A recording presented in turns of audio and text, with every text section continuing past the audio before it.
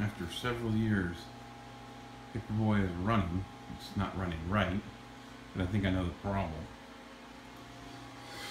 So I was reading online, right where somebody had posted.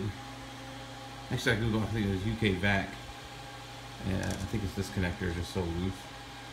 And I undo it and then redo it. It's just so loose, it shouldn't come off that easily. But I mean, I'm gonna have to adjust that monitor.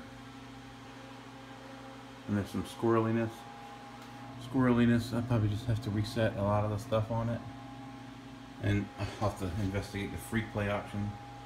I put this coin door on. I don't know if the things match up, the voltages match up or anything like that.